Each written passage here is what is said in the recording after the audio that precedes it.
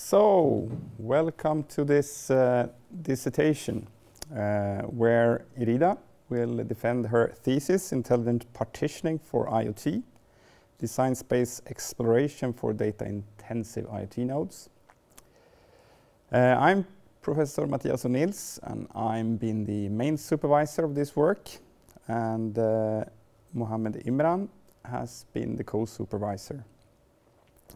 First of all, in this session I would like to invite Professor Andreas Gerstlauer from University of Texas at Austin. That will be the opponent discussing this work. Then we have three people in the grading committee. We have Professor Johan Lilius from Akademi in Finland. We have Dr. Engineer Tino Hutschenreuther at the Institut IMMS, Ilmenau in Germany. And then we have the internal member, which is Professor Tingting Zhang from Mid-Sweden University. We also have a reserve for the grading committee if something would go wrong, Johan Sidén, Associate Professor at Mid-Sweden University. The procedure for this dissertation is that Irida will give a presentation of her work, and then we will have a short break where we will remove the gear for the YouTube broadcast, and then we will resume only on Zoom. And then we will start with the discussion of this thesis, where the opponent, Professor Gerstlauer, will lead the discussion with Irida. When this is finished, the questions goes over to the grading committee, and finally to the audience on Zoom can ask questions.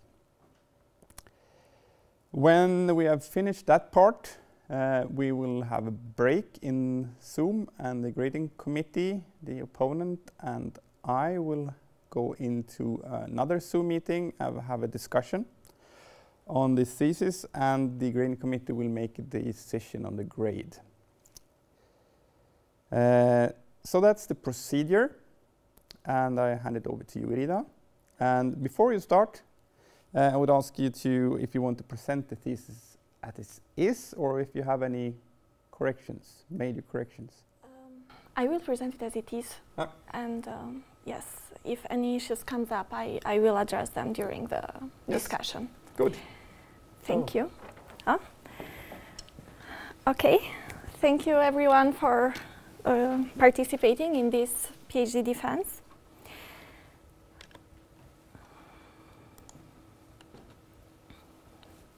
I will not lose any more time, and I will start with this presentation.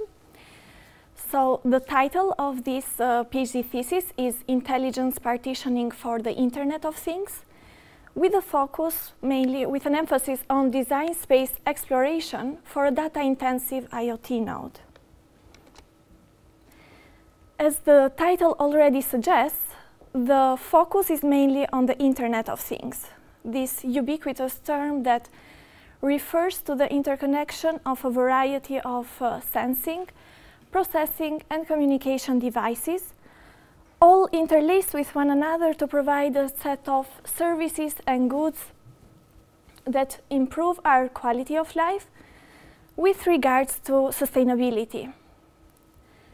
When we think about Internet of Things application, they vary significantly amongst one another, and so do the sensors utilized in these IoT applications.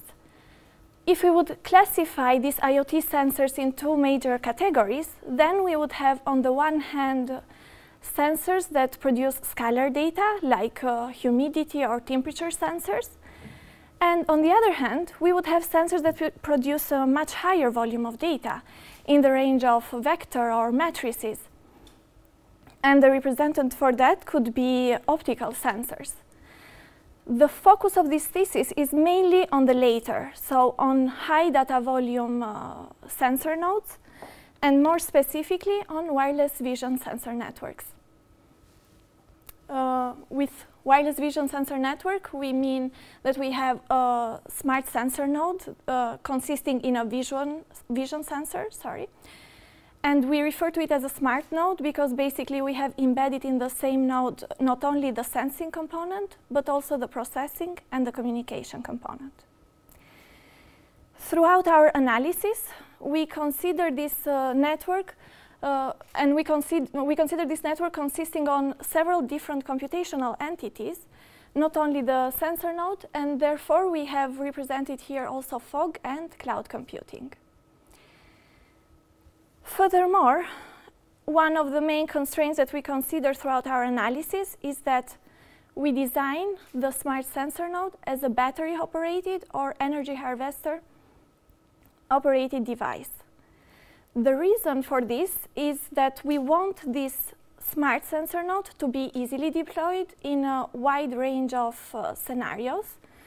And for example, if we look at the different cases where we can deploy wireless vision sensor networks, they would vary from smart city, industrial monitoring, or environmental monitoring.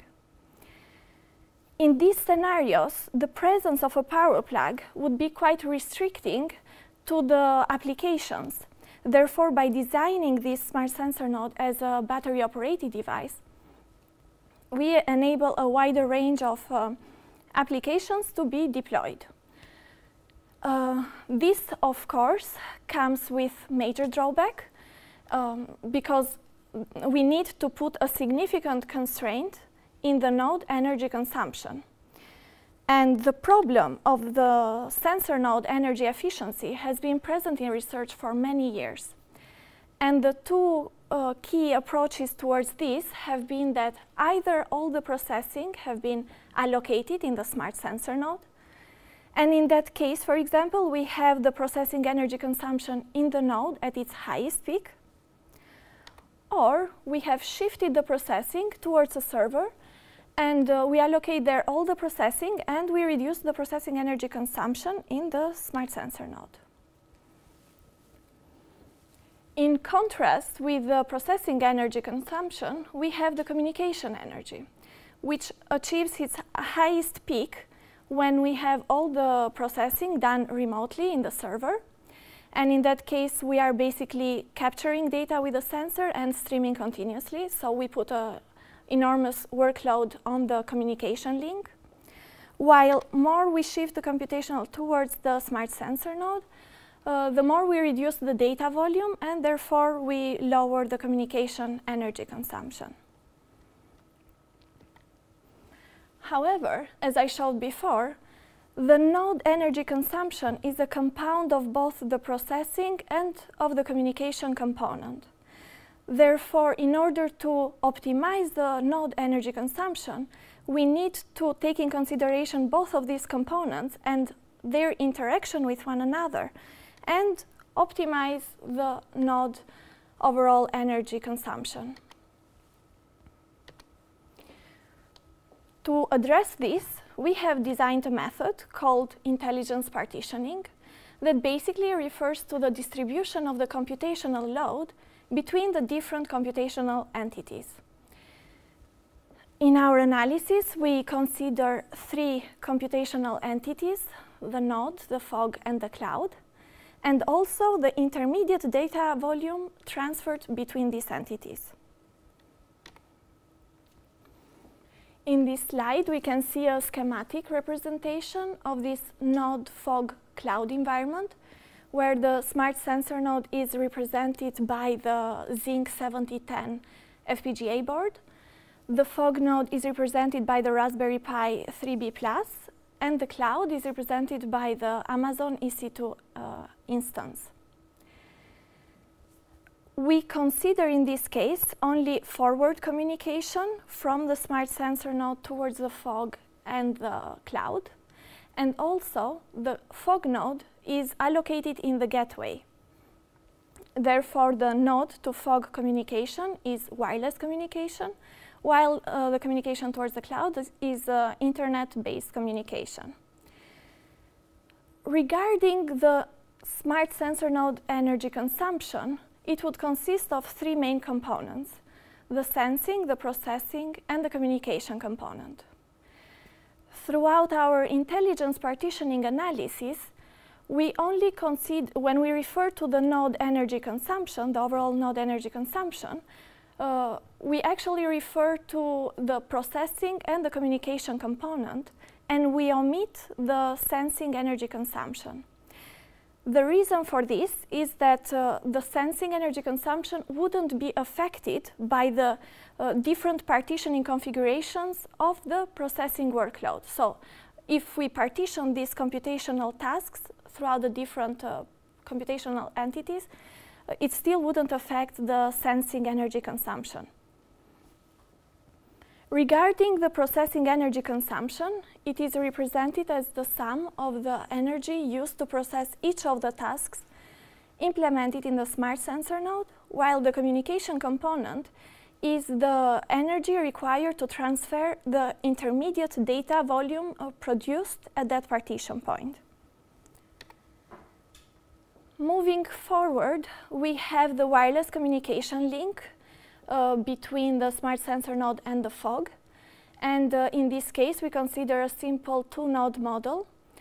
And we have taken in consideration 10 different communication technologies. We have classified these communication technologies in 3 major groups: the local area network group, represented by Bluetooth Low Energy 4.2, 5, and by Wi-Fi. And the key characteristic in this group is the fact that they have a small communication range in about 100 meters. The next communication group is the cellular, represented by GPRS, HSPA, and LTE Cat4. And these are all mobile communication technologies, where a key characteristic is the asymmetric data rates between upload and download. And what we care at this point is only the upload, because we are only doing forward communication from the sensor towards the remaining entities. The last communication group is the IoT group, represented by Zigbee, NB-IoT, LoRa, and LTE Cat1. In this group, we could have allocated Zigbee and LTE Cat1 to LAN and cellular, respectively. But because they have been designed with a main focus towards IoT applications and for energy efficiency, then we allocated them in the IoT group. Throughout this thesis, I have addressed 4 different research questions, and I will start now with the first. Can we improve the energy efficiency of the smart sensor node by partitioning the computational load? To address this question, I have designed a people counting scenario relying on an infrared imaging sensor, on the Zinc 7010 FPGA, and on Bluetooth Low Energy 5 communication. Regarding the intelligence partitioning configurations, we have considered not only node server partitioning, but also hardware-software partitioning of the tasks. In this slide, we can see the energy consumption, the overall energy consumption for the different partition points. And I have highlighted in red the case when all the tasks are implemented in the smart sensor node. And in this case, we see that we have a moderate energy consumption amongst the other, compared to other partitions. The following case is the one where all the tasks have been implemented in the server. And we see that in this case, we have the highest energy consumption amongst all the partitions. And we have highlighted in yellow the 6 partition configurations that result in the distribution of the computational tasks between the node and the server. In this case, in partition 3, 6, and 10, we see that we obtain the optimal overall energy consumption.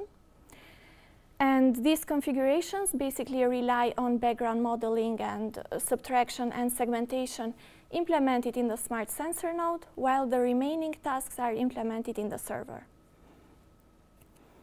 In this case, we have also reduced the data volume from a grayscale image with 8-bit per pixel representation down to 1 bit per pixel of a binary image.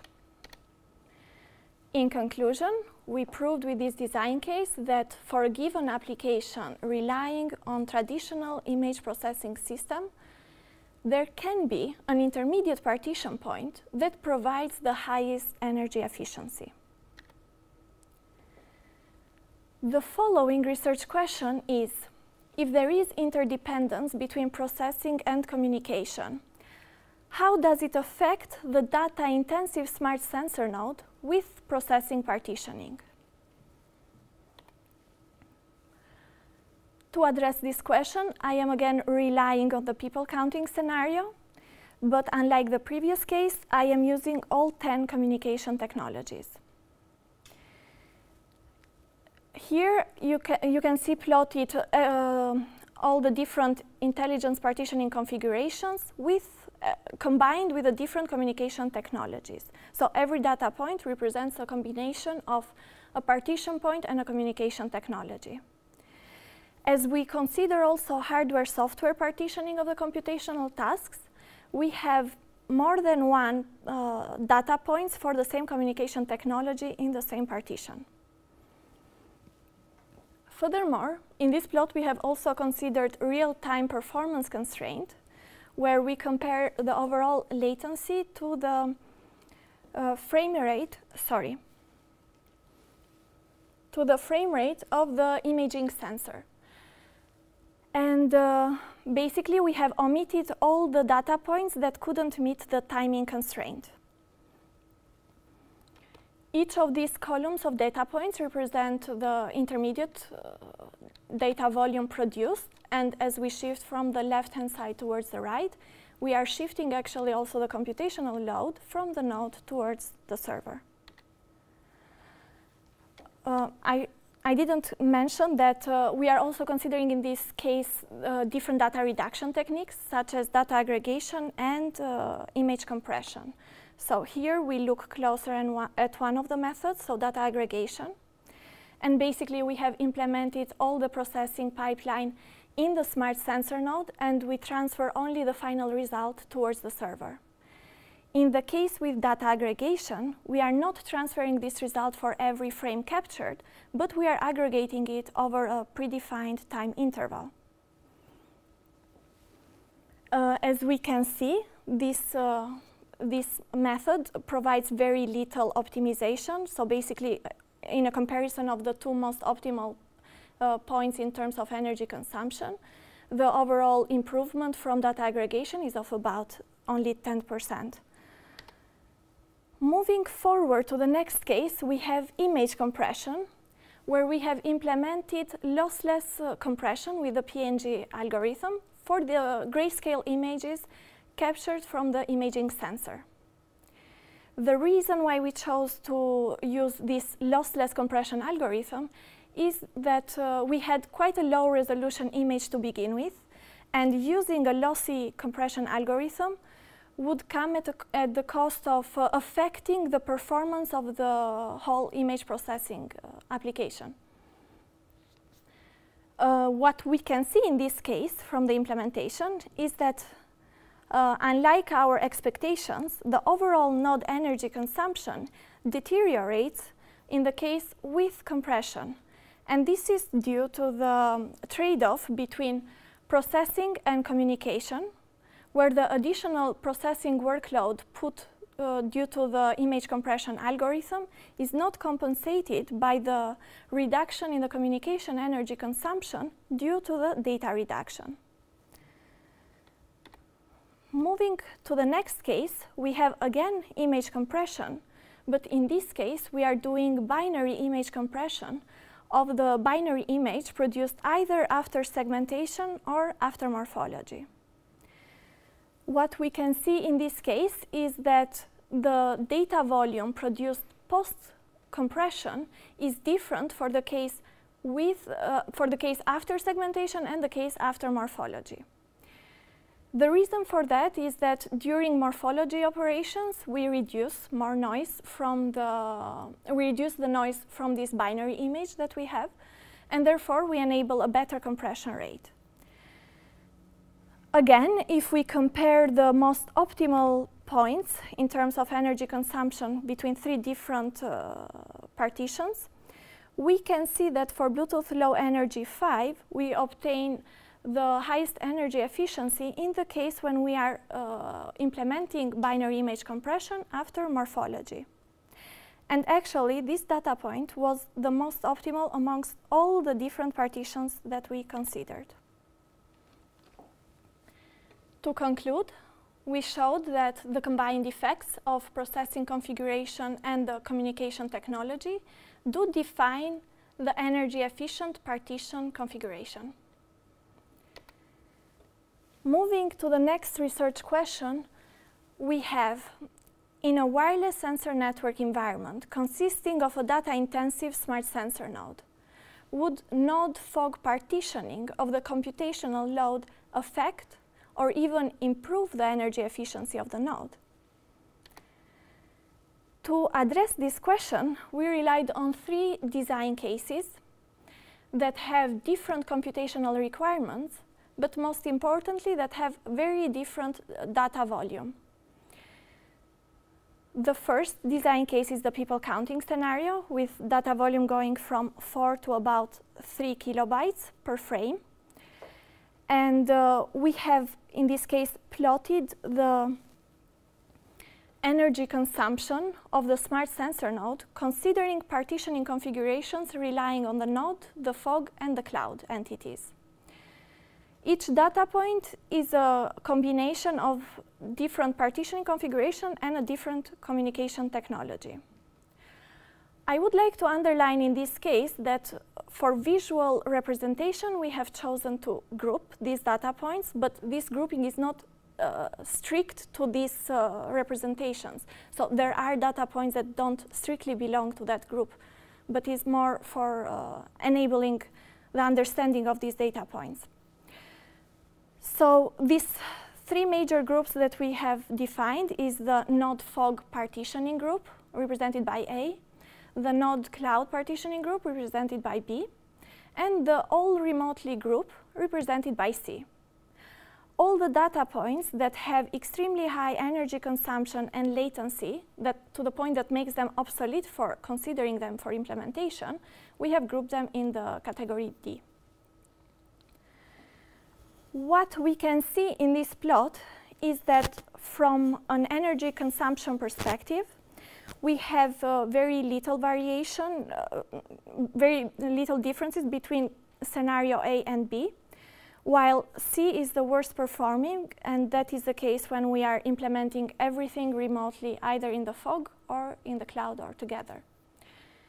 In terms of latency, we can see some clear distinction between the different partition points, and that is mainly due to the internet communication link. So when we transfer the data towards the cloud, this creates a higher latency, and therefore we have this kind of visible distinction from latency aspect. Moving to the next scenario, we have the particle detection case, where the data volume goes now from 259 bytes up to almost 256 kilobytes. The interesting aspect in this case is that we have overlapping regions between A, B, and C. From a latency perspective, what these overlapping regions show is that the latency due to the wireless link is significantly high. So we are meeting wireless link constraints, and we have such a high latency that it becomes comparable to the internet communication latency. And again, these wireless communication limitations are shown also in terms of energy consumption. If we see these overlapping regions, where basically due to the high workload that the wireless link is putting, it is basically defining the overall node energy consumption, and that it becomes comparable to the case where everything is implemented remotely. Similarly to the people counting scenario, even in the pedestrian detection scenario, we have these overlapping regions. In this case, the data volume is much higher. We go from about 11 kilobyte per frame down up to almost 1 megabyte per frame, which is significantly high. And what we can see is that now the data points are closely coupled in the regions of B and C, and only a few data points from region A, which basically represent the case that all the processing has been implemented in the smart sensor node. And these are the only points that provide the best efficiency in terms of both latency and energy consumption. The remaining data points show comparable latency and energy, and this is due to the wireless communication limitations.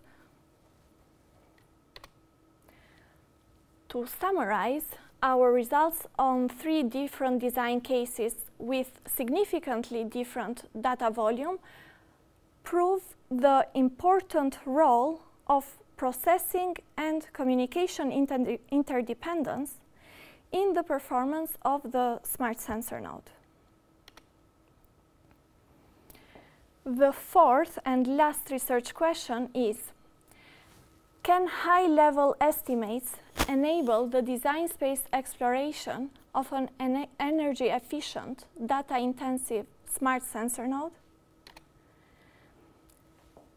To address this question, we have developed a design space exploration method. And basically, this method consists on 3 main components. The first component is processing exploration, where we try to extrapolate the region of the design where we should focus our optimization efforts. The following component is the energy budget, in which we try to define the available energy consumption for implementing an additional computational task based on an estimate of the output data volume.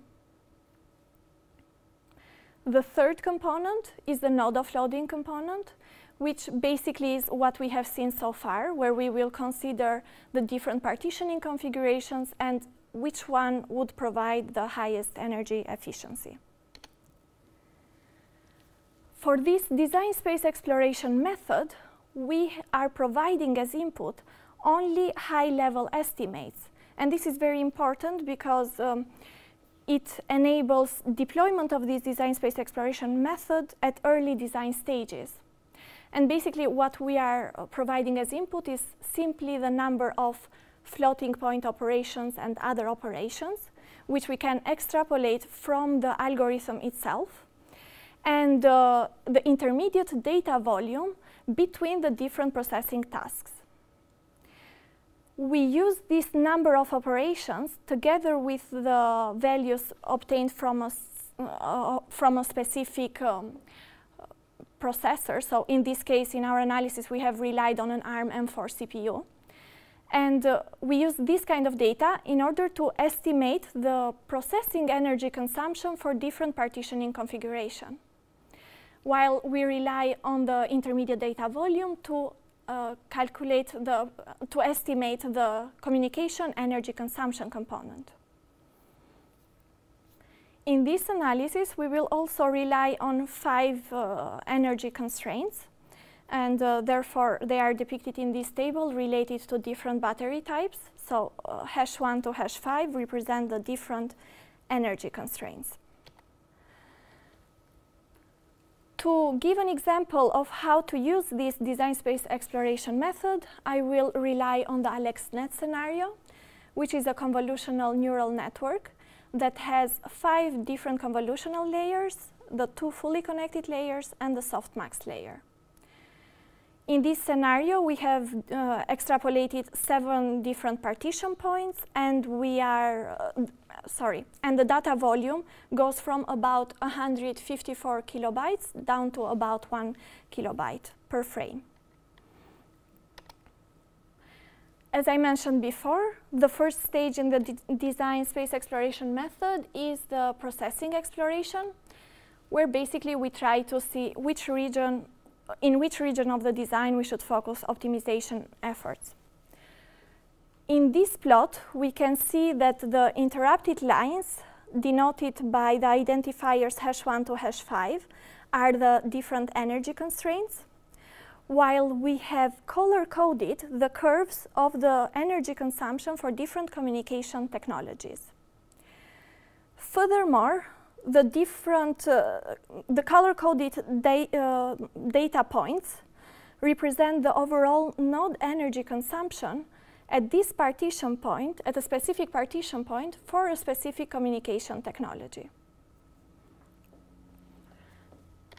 In this, for this scenario, we could see that partition 2 to 4 are the ones with the most significant processing energy consumption, and therefore it would be interesting to evaluate further how we could optimize their implementation by relying on a hardware accelerator, parameter quantization, or image compression. We will look further on into image compression, and that will be to give an example of the energy budget. As I mentioned before, in the energy budget, we try to estimate the energy consumption available to add an additional computational task based on the estimate output data volume. So in partition 1, what we were doing is that we were just streaming the data that was captured from the imaging sensor, and this data was about 154 kilobytes per frame. In literature, it has been referred that a compression rate up to 7 times leaves unaffected the accuracy of AlexNet. Therefore, we define this as a maximum threshold of the compression that we can implement, and we denote it with D1. So the compressed data volume cannot be lower than 22 kilobytes. In investigating for an additional computational task, we saw that there exist 2 cases. The first case is when we try to implement an additional task in order to improve the energy efficiency of the smart sensor node. And in that case, we remain within the same energy constraint region, and the processing energy consumption would be nothing else than the difference between the initial communication energy consumption and the reduced energy consumption afterwards. So for processing, in that case, we shouldn't exceed the amount of energy saved from communication. And here we can see that is highlighted the case for LTE Cat 1. The second case would be the one where we try to implement an additional computational task in order to meet a new energy constraint. And if we look at the case of Bluetooth Low Energy 5, we can see that in order to meet the energy constraint 3, then we need to shift to a new data volume, and the available energy consumption for the processing would be defined as the difference between the energy constraint and the sum of the sensing energy consumption and the new communication energy consumption. The third part of the design space exploration method is node offloading, where we will look at which partitioning would be optimal. If we take this design case as it is, then of course the most optimal partition point is the one that I have highlighted, where basically in the case with Bluetooth Low Energy 5, we obtain the highest energy efficiency, and basically all the processing will be done in the server. An interesting point would be to investigate further with optimization in partitions 2 to 4, and they could provide a new most efficient partition point, or due to the implementation of image compression that I mentioned earlier, we could reach a new energy efficiency level. In order to make sure that the usage of this intermediate data volume was relevant and was needed for this design space exploration method, we did a further analysis where we analyzed how image size and content affect the selection of, affect this intelligence partitioning and the optimal partition point. The design case used in this analysis is the one depicted by this flow graph. And basically what we observed for that case is that the image content would leave unaffected this optimal partition point, but the image size had was a key component in defining this optimal partition point. And this is very important for our design space exploration method. To summarize, we provided a design space exploration method for high data volume sensor node that facilitates the design of an energy efficient sensor node based on not only these high level estimates of data volume and computation, but most significantly, it relies on the processing and communication interdependence. These were the 4 research questions that I have addressed in my thesis. And the key conclusions to that, the key points of this are the intelligence partitioning method that enables us to identify the optimal, the most energy efficient partition point in a given design. And it relies on this communication and computation interdependence to navigate through these partitions. Furthermore, we have expanded this intelligence partitioning method and developed it into a design space exploration method for these data-intensive IoT nodes. And relying only on high-level estimates. We proved throughout this thesis that the interdependence of processing and communication can have a defining role in the energy efficiency of the IoT node. While we try to address different aspects of the intelligence partitioning method, of course there are many more questions that arise and that would be interesting to address further on.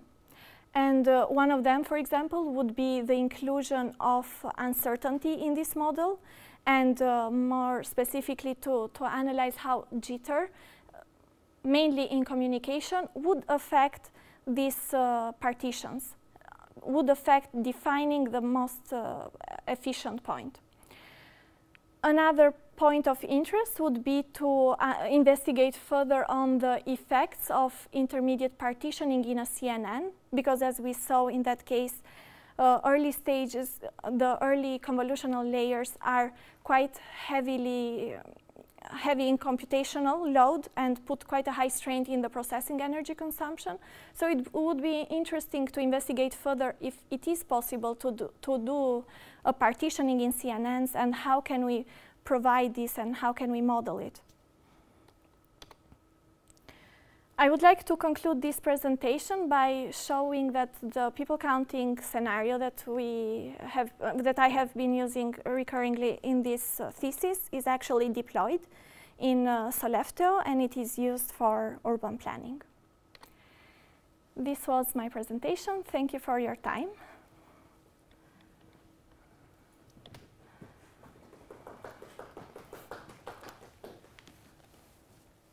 Thank you, Irida. So now we move on to the next point, which is the discussion of the thesis together with the opponent, Professor Gerstlauer. But first we will have a short break where we, about 5 minutes, is that enough? 10 minutes, where we will rearrange the lecture hall here to remove the stuff for broadcasting on YouTube. So we'll be back in 10 minutes.